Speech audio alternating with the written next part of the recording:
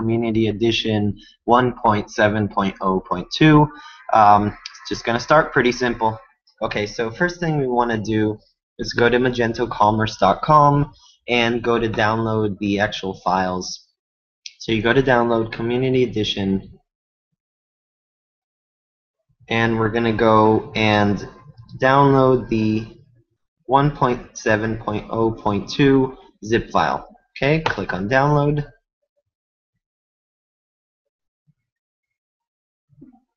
Okay, and I'm going to actually pause it because I've already downloaded it and we want to speed up this video a little bit so people don't get bored. Okay, the next step we want to do is actually use our favorite FTP client. So right now I'm using WSFTP. There's some free ones, but just go ahead and upload the zip file to your server. And right now I've already actually uploaded it. So this is the file we just downloaded. And what I want to do is actually do one more thing to save a little time, which is instead of just unzipping the Magento files on your computer and then uploading all of them, it's much easier and a lot quicker to keep the zip file on your server and then upload a very simple unzip file in PHP to unzip it and save a ton of time, probably about a half an hour on my internet connection, because there's just so many Magento files. Okay, so very simple, unzip, system unzip, and the file name. Okay, so I'm going to run the file right now. Okay, we're going to go to the browser. Okay.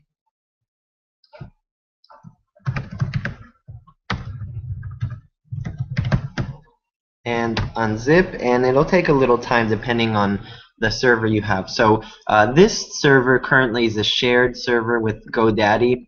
It's pretty slow, but it'll do the job for the installation, and we'll go over a few things. So probably it'll take, I don't know, maybe 30 seconds or so, and then after it's unzipped, we'll just check it, and we'll go to the next step, which is actually creating a database. So I'm actually going to do a database right now, and then we'll check it later, save some time. Okay, so right now I'm in GoDaddy hosting. I'm just going to select my hosting account and go to the bottom of the page to open a new MySQL database. Okay, so I clicked on it, and I click on Add. Okay, and I'm gonna actually do this. So friendly name just for ourselves. So Magento Community Edition Test, and the database name, I've just created a new one. I've already created a file which I'm keeping all the information.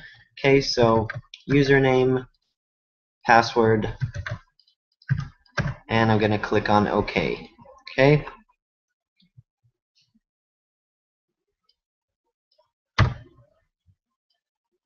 Okay, so you want to obviously keep all this information in the file so you can use it later on. Okay, so database is being set up, and it's going to take a little time. Let's go back, and looks like everything was unzipped. You see there's a lot of files, a lot of output. So I'm going to go refresh the server, and I do see that it opened inside a Magento folder everything we need. Cool. So now we want to go back and get the information from the database and just start the installation. Very simple. Okay, so let's go back, and it's still pending setup. Okay, so we're going to wait a few more seconds, and just one more thing while it's pending. What I want to mention is this installation is just for installing on the server. We didn't install any test data, which is going to be another video we're going to create. Okay, so looks like it finished. Oh, actually it didn't. I guess it just refreshed and it's still working, so we're going to wait a little while, and while we wait, what we're going to do is go to the installation, start the next step, and go to the installation. So the folder that we did was /Magento, and this is our first screen for the installation wizard. So let's start and do what we can till the database finishes in installing. Okay? First step,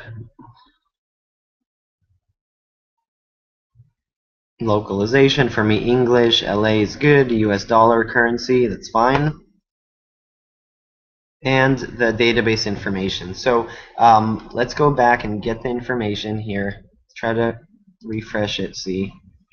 Is anything still pending setup? So let's put whatever we can.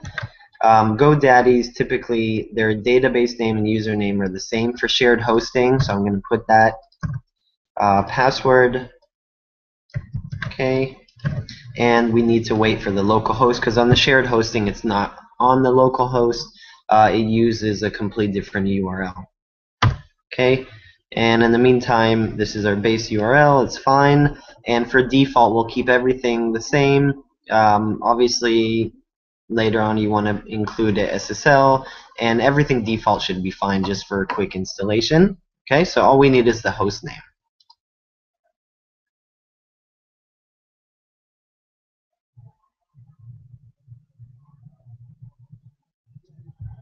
Okay, and still waiting a little bit.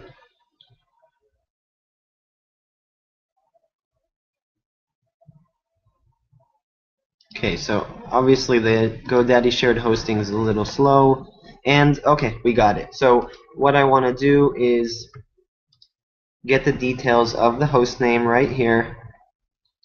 I'm going to put it in my file as well. Host name, and go here, host, and next step.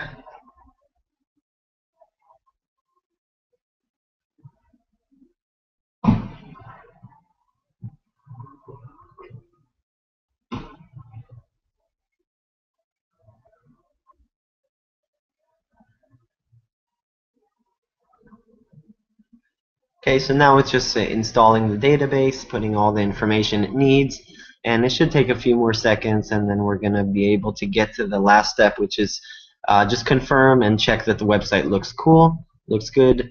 Yeah, pretty basic stuff.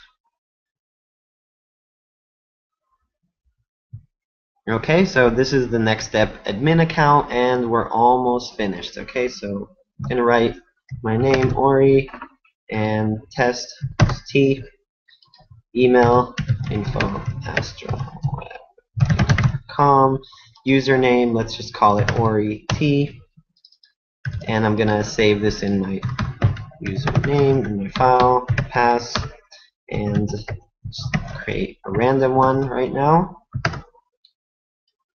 Okay, password, and for the encryption key, we can let the system create its own, but we do need to save it. So I'm going to click on continue, and I'm going to save the encryption key. Okay, right here, and just click on go to front end, and the website's live. That's it. Everything works.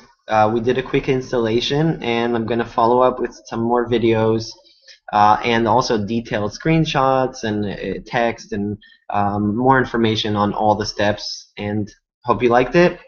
Talk to you soon. Bye-bye.